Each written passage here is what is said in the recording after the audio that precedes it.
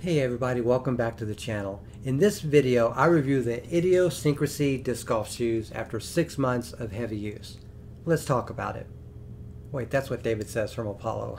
Now, I bought these shoes in October 2022, and I've played roughly 80 rounds with them according to UDisc. However, I've done a lot more throwing training on concrete tee pads, doing probably 1,000 to 2,000 walk-ups in that time. I'm only 170 pounds, but I don't have the best of form, and because of this I often drag my toes on my rear leg in particular, so there's a fair bit of wear on my left shoe where the toes drag. That said, both shoes held up well despite that, at least in the beginning.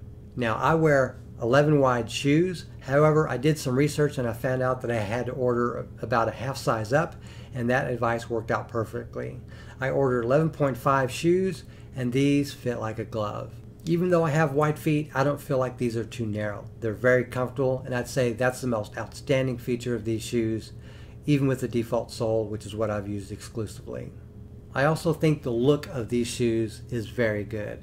The colors they offer and the design of the logo and the swirls on the side, even the tread pattern at the bottom, all look very modern and aggressive. They don't look like walking shoes. They look like a cross between trail hiking shoes and running shoes.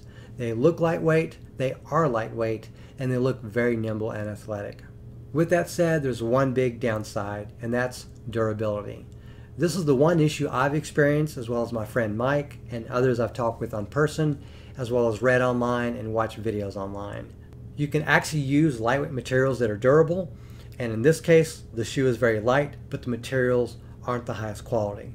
They're not bad though, and I don't think the materials are quite as important as construction. The tread on the bottom of both shoes wore out over time. Now, I did my part by using them a lot, but I didn't have this level of wear in 6 months with the Adidas Terex Swift R2 shoes that I had previously.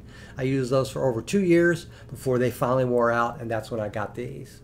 The bond between the heel cap and the rest of the shoe started separating after a month. By the time I wore these for 2 months, they stopped being waterproof. They still resisted moisture, but it was obvious that if I stood in water, it would seep through the shoes. With all that said, a new model releases in July that's improved in terms of bonding the parts together.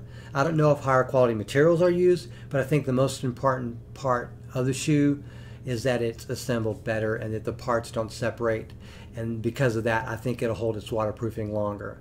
I'll be looking forward to what Idio Sports announces in terms of improvements for the upgraded version of their Syncrasy shoes. I can't recommend these 1.0 version of the shoes with the newer version on the horizon.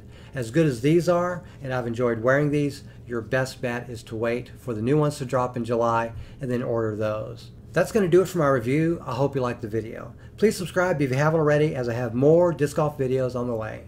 Thank you very much for watching, and have a great day.